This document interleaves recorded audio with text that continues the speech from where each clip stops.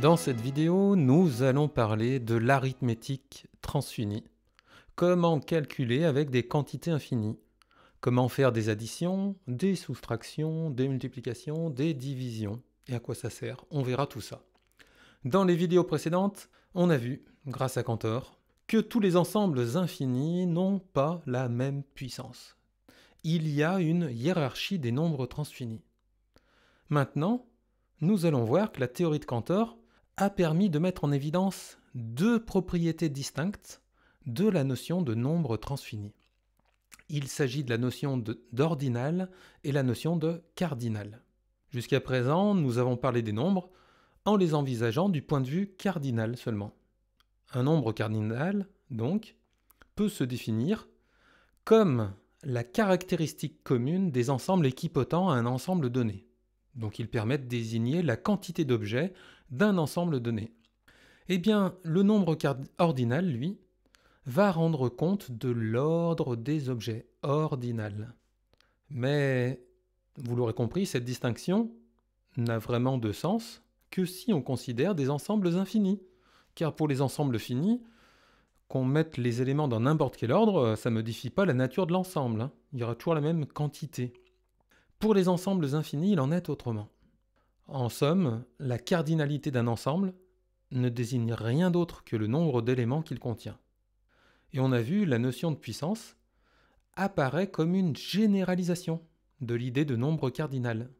Mais, je cite, « Les nombres entiers infinis ont à l'origine le sens de numéros d'ordre infini. C'est à ce titre qu'ils se sont imposés dans la théorie des ensembles. » C'est Louis Couturat, dans De l'infini mathématique, à la page 642, qui nous signale ce point très important. Les nombres ordinaux transfinis reposent en fait sur la notion d'ensemble bien ordonné. Un ensemble est dit bien ordonné lorsqu'il peut être défini de manière telle qu'il comporte un premier élément et qu'à chaque élément en succède un autre, et qu'à chaque ensemble corresponde un élément qui soit le premier après eux. Nous pouvons montrer que deux ensembles bien ordonnés sont semblables à la condition que l'on puisse établir une correspondance univoque et réciproque. C'est-à-dire que le rapport d'ordre de deux éléments quelconques de l'un des ensembles soit le même que le rapport d'ordre des deux éléments correspondants de l'autre. Pour cela, il faut pouvoir déterminer une correspondance bi-univoque entre eux, de façon telle que deux éléments quelconques, prenons m indice i et m indice j, ces deux éléments quelconques se succèdent de la même manière que les deux éléments n indice i et n indice j correspondant aux autres, ce qui se note où le symbole signifie précède. Donc si m indice i précède m indice j, alors n indice i doit précéder n indice j. Ainsi, les nombres ordinaux transfinis permettent de déterminer les ensembles qui sont semblables, tandis que les nombres cardinaux rendent possible de définir l'équivalence entre deux ensembles. Un nombre ordinal devient le concept général commun à tous les ensembles bien ordonnés semblables à un ensemble donné. Autrement dit, pour que deux ensembles soient semblables, il faut qu'ils soient bien ordonnés, alors qu'il suffit qu'ils soient bien définis pour savoir s'ils sont équipotents, s'ils ont le même nombre ordinal.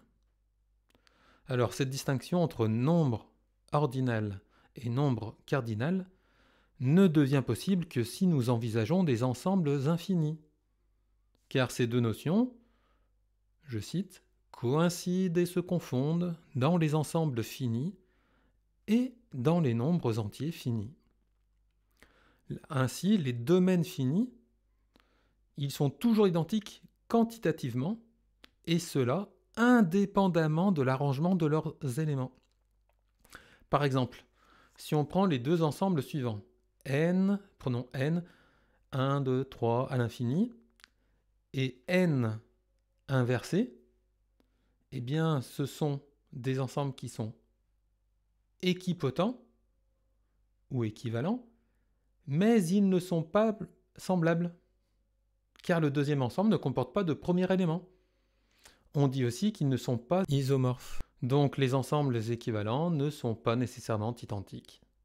Ainsi, à tout ensemble infini, nous pouvons attribuer deux sortes de nombres. Maintenant, voyons comment se construit cette série sans fin de nombres infinis et comment des relations arithmétiques peuvent y être définies.